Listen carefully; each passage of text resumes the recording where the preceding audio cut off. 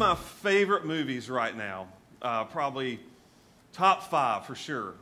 Interstellar. Has anybody ever seen Interstellar? It is a mind trip, really. I mean, I've probably seen it more than a dozen times. I understand about half of it, but I still love that movie. It is great.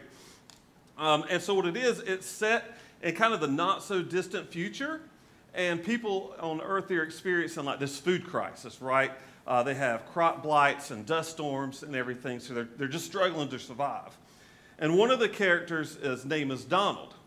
And Donald, he was probably born around, say, the year 2000, give or take a few years. So he's probably somebody like, would now be in like their early 20s or something like that. But he's an older man now. And he says this, he says, when I was a kid, it seemed like they made something new every day. Some gadget or idea, like every day was Christmas, right? And isn't that where we are right now? You know, and it's such a profound statement in the middle of people just trying to survive. But that's how it is for us, right? We're always waiting for that next best thing to come out to get our hands on. But, you know, there really has been some things and some improvements that have been made over the past several years. And one of those things, if you're a car nut, you probably won't quite agree with me on this, but think about cars for a second, right? I remember when a car got to 100,000 miles, that was it. You might as well just drive it to the junkyard. The value depreciated. I mean, really, they had, whenever you looked at an odometer for some of these, they wouldn't even go to 100,000 miles. It's like the car company is like, well, how far should we take this? 100,000 should be fine. Nobody's going to get it that far, right? And it would flip to zero if you just magically made your car go that far. I mean, now what do we expect, right? We expect cars to go 150. If you're taking care of it, 200,000 miles easy, you know, if you're changing your oil like you're supposed to, doing all that maintenance stuff. And then think about also like computers, right? If you remember the show Friends, there's this scene where this character Chandler, he comes into the coffee shop. This was in 1994, bragging about his computer, 12 megabytes of RAM, a 500 megabyte hard drive, built-in spreadsheet capabilities, and a modem that transmits over 28,000 bps. I mean, that's a joke. We got that more in our pockets right now, right? You can go to the computer. It's real easy to get something, you know, 256 gig hard drive now. That's like almost nothing for us. But there has been some things, right, that people have tried to make new, people have tried to improve, and it didn't really work out, like New Coke. Anybody remember that? That was elementary school for me, and it just bombed. New Math, you know, as all you parents out there had to stay up for hours and hours, you trying to figure out why did they have to try to improve math? What was wrong with math, right? The Star Wars re-edits? Now, come on. I mean, look at this picture right here. Couldn't they have waited? That is a terrible job of the Hutt. I mean, it's like some kid just kind of took some clay and then just took a picture of it. It's awful, right? They couldn't have waited till CGI was just a little bit better. But, you know, I'm a fan when things improve. I mean, we do live in a great time with our technology. You know, it's a lot of fun. You don't have to yell across the house and say, hey, get off the internet, I have to make a phone call. And then you're calling your aunt in California and you're paying by the minute for a long distance. I mean, I don't miss that, right? I like the improvements that we've had. But we have to be careful, right? We do have to be careful on which path our progress is taking us. Because when you get beyond the material things, we need to ask ourselves, where are we going? Where are we going as an individual, as a church, as a society? And even just as important, we need to ask ourselves, what are we leaving behind, right? Because when you start traveling down a path, a road, something is getting further and further behind. I mean, seriously, we learned this watching Sesame Street, right? Y'all remember this? You probably can hear this picture, near, far. I mean, if your kids, I mean, this is like ingrained, right? So you cannot be near and far at the same time. And yet we tend to forget that with every single step that we take, there is something that we are leaving behind. And that's why it's so important to know where we are going. But something else I think is important is that we should not go down a certain path for the sake of progress in and of itself. okay?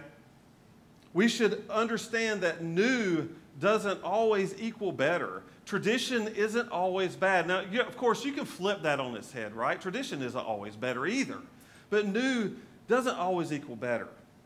We need to think about the why, right? We need to think about what is the goal of what we're doing. Why do we do what we do? Why are we going in that direction? And so here's the problem. When we move beyond talking about technology and material things and start getting into how we live and what we do, and we start making up our own standards and our own moral compass that does not line up with biblical teachings, we are leaving something very important behind us. You see, one of God's attributes, one of the things that makes God God, is He is immutable. Now, what does that even mean? You know, every time I come across a word I don't understand, I always think of this, right? Everybody remember that scene in Pirates of the Caribbean? And my wife, Courtney, has an extensive vocabulary, so she sees this look on my face a lot. I'm like, what did you just say? You know, just dumb that down just a little bit, you know. But immutability is this. Immutability is when something is not subject or susceptible to change or variation in form or quality or nature. So when we talk about God in this way, here is what we mean. The immutability of God means He is not subject to change. There is no one who can change anything about God. He is unchanging in His nature, His desire, and His purpose. And at the same time, God is not indifferent to our human activity and our need, because we can always count on God's concern for human righteousness. God changelessly answers prayer in accordance with His desires and His purpose of holy love. So all the uses of divine power and strength, they are consistent with His attributes of wisdom and justice and love. So we must not be tempted to think of God in ways that make Him human, right? He is not us. Praise the Lord. He is not us, and His ways are not our ways. And so the big idea here is that God is unchangeable. He is perpetually the same. He's subject to no change in His being, His attributes, or His determinations. And this becomes a hard concept for us to understand, right? Because the world around us is just constantly changing all the time. Constantly changing. It's hard for us to understand this attribute because there's nothing else in all of creation that we can say this about. I mean, the closest things we have are these massive rock formations that we see, you know? But even rocks erode. A lot of them were formed this way because of erosion, but it seems like the closest thing we have to look at to get some understanding of this attribute that belongs to our only God is this. And so that being said, they use these word pictures in the Bible to try to describe that and try to speak of the glorious nature of God when they are declaring that God is our rock. If we look at Deuteronomy chapter 32, verse 3, it says this: I will proclaim the name of the Lord, and how glorious is our God. He is the rock. His deeds are perfect. Everything He does is just and fair. So saying God is the rock, it gives us this idea of like confidence, right? Confidence in Him and strength and an immovable nature. And it's just trying to convey this nature of God. But the problem is that language, it really does seem to fail us a lot, right?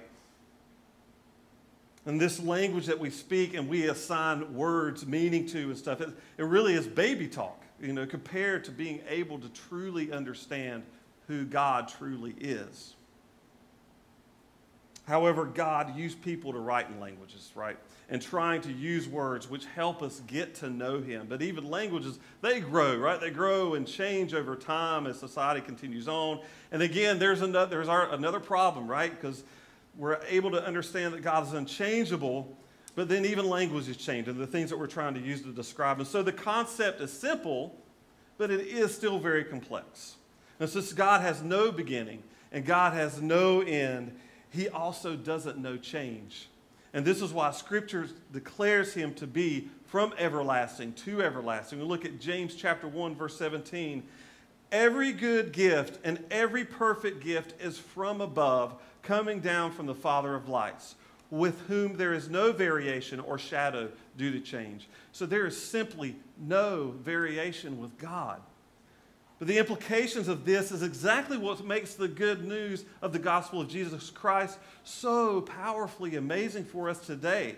Now, we're going to expand on this later, but for now, let's look at the immutability of God, and we're going to look at it in three different areas, okay? So the first, God is immutable in his essence. God is immutable in his essence. God in his nature and being are infinite, right? There's no beginning and there is no end. There's no measurements that are sufficient to explain God. I mean, you think about this, the size of the observable universe, just what they've been able to see with their telescopes, right? 93 billion light years. Go home and look up how big 1 light year is. And we're talking about 93 billion light years. And God is still beyond that. He is bigger than that. Most scientists agree that the universe had a beginning. But God is infinite. And we and the universe are finite. And we have a beginning. We have certain limitations. But this is not the case for God. There was never a time when God was not. And there will never be a time when he shall cease to be. God is uninfluenced by time.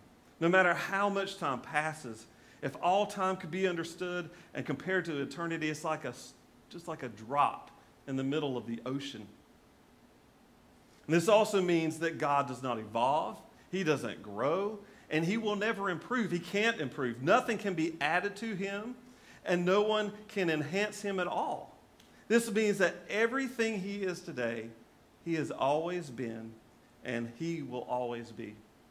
Look at Malachi chapter 3, verse 6. It says, I am the Lord. I do not change. That is why you, descendants of Jacob, are not already destroyed. Now, what a curious thing he said at the end. But when we read this, we see what is so important to understand this attribute of God. It's because when he sets his love on someone, even when they turn their back to him and disobey him, like the Israelites did so many times after time after time. If you go read the Old Testament, they constantly did this. God cannot stop loving them. Now, that doesn't mean there's not consequences for sin. There's absolutely consequences for sin. But the children of Jacob were not destroyed because God doesn't change even when we constantly change. God is gracious when we absolutely do not deserve it. And who doesn't deserve it? All of us. And he is this way because he does not change. Once he sets his love on you in Jesus Christ, he will never change his mind because he is immutable in his essence. God will not change for the better because he is already perfect. And being perfect, he cannot change for the worse. If he changed, he would not be God. And he has no need to change since he is perfect and fully in control of all things. He is unaffected by anything outside himself. Improvements or deterioration, it is impossible with him. So God is always the same. And that is why he revealed himself as such, as we see here in Exodus chapter 3, verse 14, speaking to Moses. God said to Moses, I am who I am. And he said, say this to the people of Israel, I am has sent you. Now, this is kind of confusing to us sometimes, right? It's like, I am who I am. And we can say, well, who is that? And he would say, I am. It's kind of like, who is on first? You know, you just keep going back and forth. But God is simply who he is, which is immutable in essence. Therefore, his power, it can never diminish. And his glory will never fade. The essence of God is constant. And this is why Isaiah 40:28 said he does not faint or grow weary. So being the ultimate source of all life and never being diminished in power and glory is given with him. It is given with him.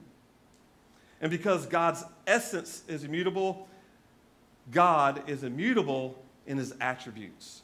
So all his divine attributes, the things that make God, God, they are unchanging. So whatever the attributes of God were before the creation of all things, before he called something out of nothing, the same attributes of his character are still the same right now, and they are going to remain forever. God's power, his wisdom, his holiness, his decrees, his foreknowledge, his supremacy, His faithfulness, His patience, His wrath, His goodness, and His grace, they are all unfailing, undiminished, unimpaired, and unchanging. And the attributes of God can no more change than His deity can change. And then on top of all this, He loves us with an everlasting love. And so He continues in faithfulness to His creation. Lamentations chapter 3, verse 22 and 23 says, "The steadfast love of the Lord never ceases. His mercies never come to an end. They are new every morning. Great is your faithfulness." Now this should be an encouragement for us this morning. And if you don't know Jesus yet, if you haven't repented of your sins and began your journey with Jesus, you need to know that He is the God who loves you and He desires you to be with Him today. So don't let the actions of flawed human beings get in your way of a fulfilling relationship with God, right? Amen. People mess up. But the good news is there is truly no one or nothing that is like God. And you can try to put people on a pedestal, and you may think there's someone else out there who has all the answers, and you might try to think of something or someone that rises above the high God, but it is simply impossible. People and things, will constantly change, and they will constantly disappoint, but nothing about God will ever change. But there is even more about the immutability of God. God is immutable in His will. He is immutable in His will. God's will, it never varies. It's never in flux. He has determined His will and His counsel, and it never changes. And sometimes this is where people will object to this God of Scripture. They will even try to Scripture to do this, right? To object. So we got to be very careful when people try to pit God's word against the nature that is revealed in His word, right? Because there's no contradiction in His word because there's no contradictions in God. All right, so let me show you real quick. Let me show you how this idea of God being immutable in His will is fought by some well-meaning people. In Genesis chapter 6, verse 6 says this, "And the Lord regretted that He had made man on earth, and it grieved Him to His heart." So this is how we see God describing Himself to us as He is ready to unleash the flood upon the earth, right? And so regretting, in other translations, sometimes it's repenting. And speaking of God's disposition in those days. So are we to think that God changed His mind, right? Or that He turned His will around, or that He didn't see this coming? He's like, what? No, right? That He didn't have to modify His plan. But listen to this. If you read Numbers 23:19, it says this: God is not a man. He does not lie. He is not human. He does not change His mind. Has He ever spoken and failed to act? Has He ever promised and not carried it through? And then this one in 1 Samuel chapter 15, verse 29. "And also the glory of Israel will not lie or have regret, for He is not a man that He should have regret." So, if the Scriptures truly don't contradict themselves, then what do we do with this, right? How do we reconcile? Well, there's actually a simple answer for this. It says, when God is speaking of Himself, He is graciously accommodating our limited capacities with basic language. God is like, this is about all y'all can handle, right? So God describes Himself with human characteristics just so we can understand Him better. And He describes us because He'll describe Himself as like clothed, with bodily members. Sometimes he'll say ears and eyes. He even speaks of Himself as walking sometimes, even though John 4:24 tells us that God is spirit. So what does Genesis 6:6 mean when it says that God regretted? Well, biblical scholar A.W. Pink put it this way. He says, when God institutes a change in His dealings with men, He describes His course of conduct as repenting or regretting. So you got to remember what we said before, is that God is not indifferent to human activity or need, and that we can always count on God's concern for human righteousness. Because you got to keep that in mind. So we should not make a mistake of a loving God who cares for His creation as a fickle God who has to change His mind for those that He created, right? He cares for His creation. And so there are times that we think that we can change God's plan or the path that he has set because he has allowed us some free will. But think about this, though. Our small decisions, small and grand, they're insignificant to what God has ultimately set in motion, right? Even things that we think are huge deals, they are nothing compared to God's will. Now think about it this way. If you've been to the beach the past, decade or two, right? They're trying to gain back the beach. The water's continually coming in, and the towns will go out and they'll try to get more beach back. And then all of a sudden a storm will come in, and that water comes in again. If you go to Ocean Isle on the east side of the island, water's pouring in under houses and stuff. It's the same thing. We cannot, our little things, even the grand scheme of things that our leaders of the world are trying to do, they're not going to do anything for the will of God. That is his will. So you and me and the so-called powers, they cannot stop the will of God. Job 23:13 says this. It says, but once he has made his decision, who can change his mind? Whatever he wants to do, he does. God's purpose, it never alters. And he is not like us. So one of the easiest ways we humanize God is when we think of him as changing his mind or amending his plan because of some sort of unforeseen circumstance, right? No circumstance is unforeseen to God. He is never surprised. God doesn't have to change his mind or amend his plans because he's not like us. There are two things that cause humans to change their minds and reverse their plans. And one of them is the want for foresight, to anticipate everything. Right? And the other is a lack of power to execute plans. And people will change their mind for these things. But it's simply not a problem with God. He is all-knowing and he is all-powerful. And so there is never a need for him to revise his directives or his will. Psalm 33:11 says, but the Lord's plans stand firm forever. His intentions can never be shaken. How long does this plan stand for? Forever. Forever. Hebrews chapter 6, verse 16 to 18, it says, now when people take an oath, they call on someone greater than themselves to hold them to it. And without any question, that oath is binding. God also bound himself with an oath. Now, check that out, right? He only had to bound it to himself because there's no one greater, right? So God also bound himself with an oath so that those who received the promise could be perfectly sure that he would never change his mind. So God has given both his promise and his oath.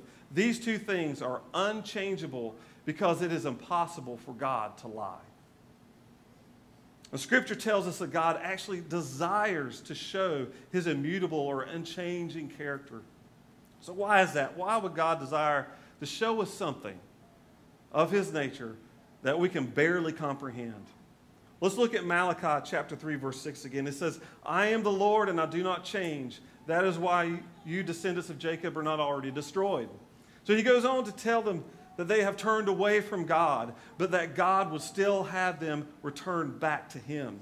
And that God didn't get mad and leave them. He didn't give them exactly what they deserved. He told them exactly how they could go back to be in a right relationship with him.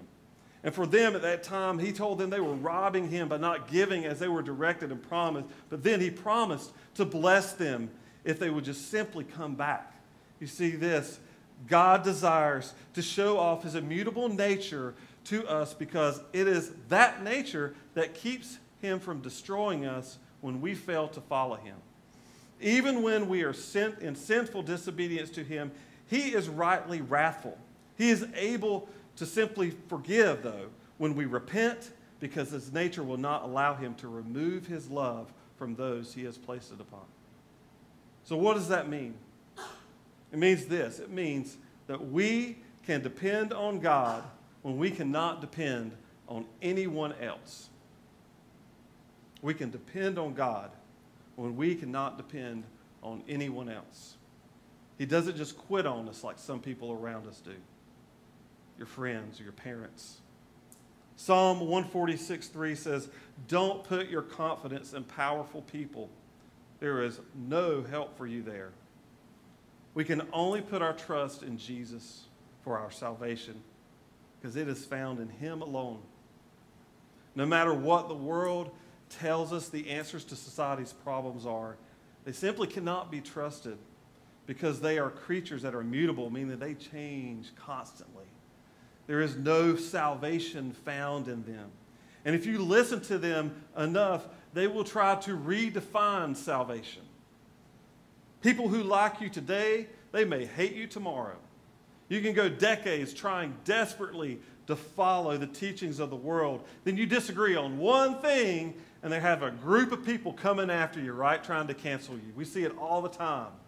Because what is acceptable by the standards of a world that does not care about biblical truth is always changing and moving. It is always looking for that next best thing.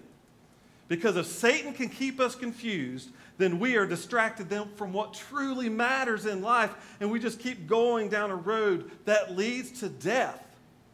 Because what's at the end of the road is not just unpleasant or comfortable. It is either death or it is life. So you have this culture that is just waiting for you to make a mistake in their eyes so it can be forever held over your head, or you have a God that is ready to forgive you. How much more radical is that than anything in the world that the world is trying to teach you today? The forgiveness of God. And we can see how quickly people can change even in biblical times. We'll probably hear about this a little bit next week, Palm Sunday. Even the so-called, they didn't even have the so-called news telling what they should or should not think. That multitude cried, they said, Hosanna to the Son of David. And then they quickly changed their tune, right? And said, away with him, crucify him. So we can simply not rely on people, individual society, the same way that we can rely on our God. However unstable I may be or however fickle our friends may be, we got to remember that God doesn't change.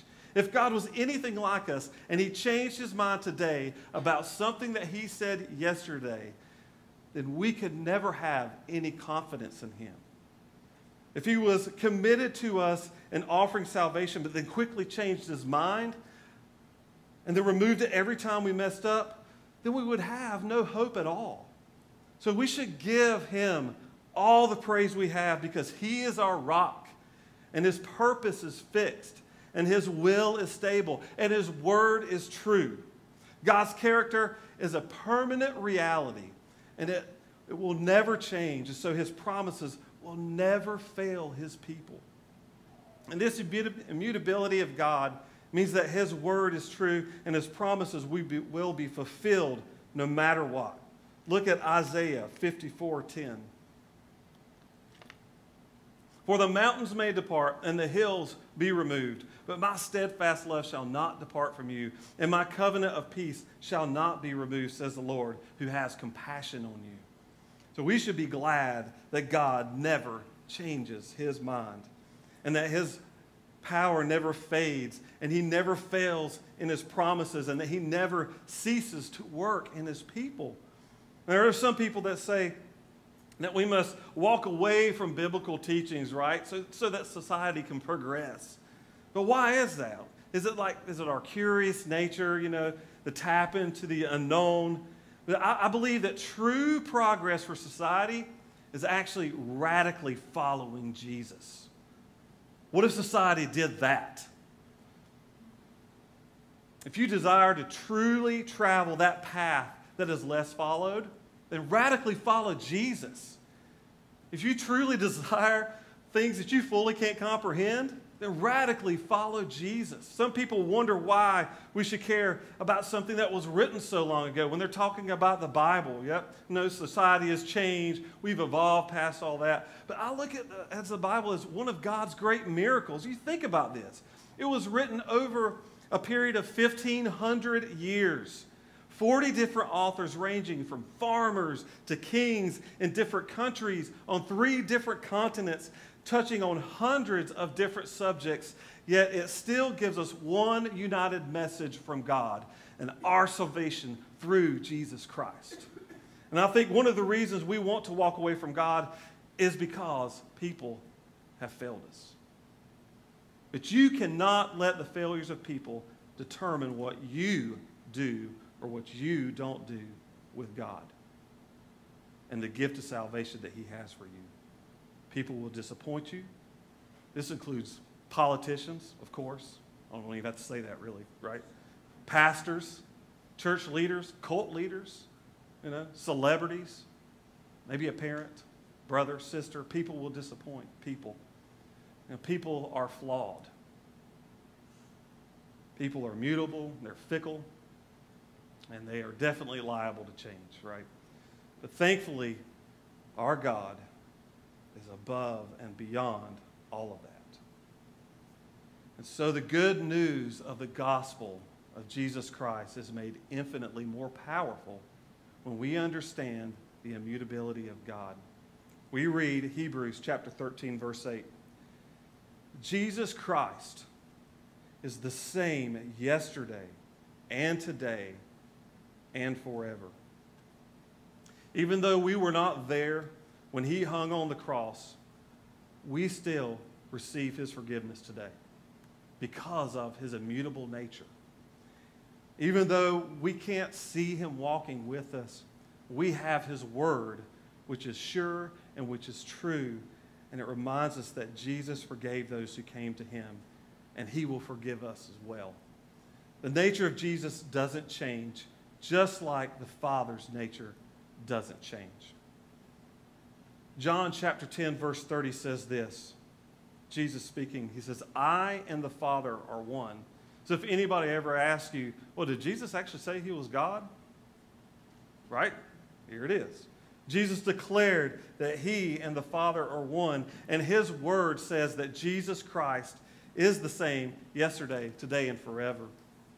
God the Father, God the Son, and God the Spirit are all unchangeable, and they're never able to be diminished or improved upon. They existed before we came into existence, and they will exist forever and ever and ever. So if you have come to see today that God is infinitely far above you in every way, shape, or form, and you've come to realize that you cannot go on living without God, without his forgiveness, and without his salvation, if you've come to a place where you see your own sinfulness and your need for a Savior, then you call upon the name of Jesus today. You call out to Jesus and you ask him to forgive you of your sins. And he will surely do it because his word declares he will never change. The gospel, the good news of Jesus, it goes out to all sinners and all those who hear it and receive it with humility. Those who acknowledge their sins, repent, and ask for forgiveness, they will receive forgiveness. God is immutable. He is unchanging. And because he is, this next verse should give you comfort. 1 John chapter 1, verse 9. If we confess our sin, he is faithful and just to forgive us our sins and to cleanse us from all unrighteousness. This is the good news from an immutable God.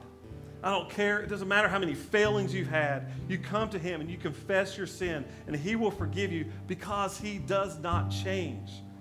No matter where we go, he's right here with us. And so hopefully some of you right now, you realize that God hasn't left you, even in your darkest times of your life, that he still loves you. And so we're going to have a time for you to respond to what God is saying to you right now. So if everyone will stand, we're going to take a moment. We're going to give you an opportunity to what the Holy Spirit is prompting you to do this morning. And maybe it's to get on your knees up here at the altar. Maybe it's to get on your knees at your chair this morning, realizing that you are a sinner, but knowing that God is here and ready for you to receive his gift of salvation through faith in Jesus. Listen. Having a right relationship with God begins with acknowledging your sin and then a humble confession of your sin to God.